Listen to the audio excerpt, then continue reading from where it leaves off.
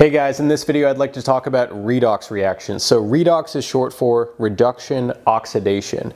And redox reactions involve the transfer of electrons from one species to another. So when you lose electrons, that's called oxidation. So you can remember this with oil. So oxidation is losing electrons. And reduction is when you gain electrons. And you can remember that with rig. And you can kind of pair these up and think oil rig. Oxidation is losing, reduction is gaining electrons. So you can imagine electrons have negative charges. So if you were to become oxidized and you lost a negative charge, your charge would become more positive. And conversely, reduction is gaining electrons or negative charge. So you would imagine if you became reduced, your charge would become more negative. So let's look at an example of a redox reaction down here. So I've got copper 1 plus iron with a 3 plus charge goes to copper 2 plus iron 2 plus. So let's pay attention to what happened to the charges of each species. So copper started out with a +1 charge and then ended up with a +2 charge. So the only way that could have happened is if copper lost an electron, right? Because when you lose an electron, which is negatively charged, your charge goes up or becomes more positive by 1. So that means copper was oxidized. It lost electrons. Whereas iron, it started out with a +3 charge and then actually went down to a +2 charge. And the only way that could have happened is if it had gained an electron. And electrons are negatively charged, so you gain 1, your charge goes down by 1. So the iron was reduced. Reduction is gaining electrons. So in this case, we can actually write half reactions to better understand what's really happening here.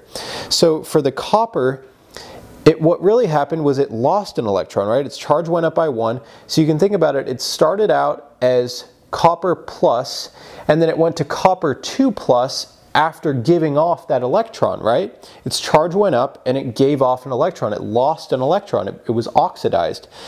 And conversely, iron in the reduction half reaction, it started out iron 3 plus and then gained an electron and its charge went down by 1. So this is the reduction half reaction. So this helps us sort of think about what's actually happening. These reactions are not actually accurate to write as a standalone, but they help us understand the process. So what we can say here is that copper was oxidized, and it is actually the reducing agent because it allowed for iron to be reduced. It reduced the iron.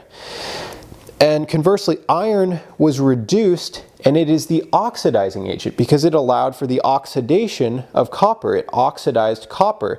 So they go along in pairs like this. So figuring out what was oxidized and reduced in this reaction was very easy because we were able to determine the oxidation numbers of each species directly. But it's not always that straightforward. Sometimes it's a little bit more difficult to figure out an oxidation number of a given species in a reaction, and for that reason you really have to know your oxidation number rules.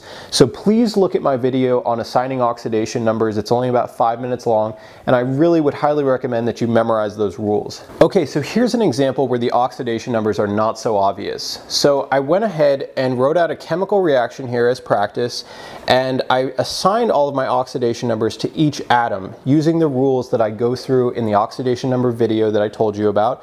Please go watch that if you haven't already. It'll really help you out, and it's really vital for doing these problems. So once you have all of your oxidation numbers assigned to your atoms, what you do is you compare them from the reactant side to the product side, and you see what changed. So sodium, for example, it started out neutral with an oxidation number of 0, and then it went up to +1 over here. So that means it lost an electron because its charge went up. Thus, it must have been oxidized. So we can write sodium's half oxidation reaction like this. So you can see here that what happened was sodium started out with a neutral charge and then ended up with a +1 charge because it lost 1 electron. Thus, this is sodium's oxidation half reaction. Hydrogen, on the other hand, started out with a +1 charge and then must have gained an electron to end up with a neutral charge. Thus, this is hydrogen's half reduction reaction. So we can say that sodium was oxidized and thus must have been the reducing agent because it reduced hydrogen. It provided this oxygen that was able to reduce the hydrogen. Conversely, hydrogen was reduced and it is the oxidizing agent because it accepted this electron from sodium and allowed it to be oxidized.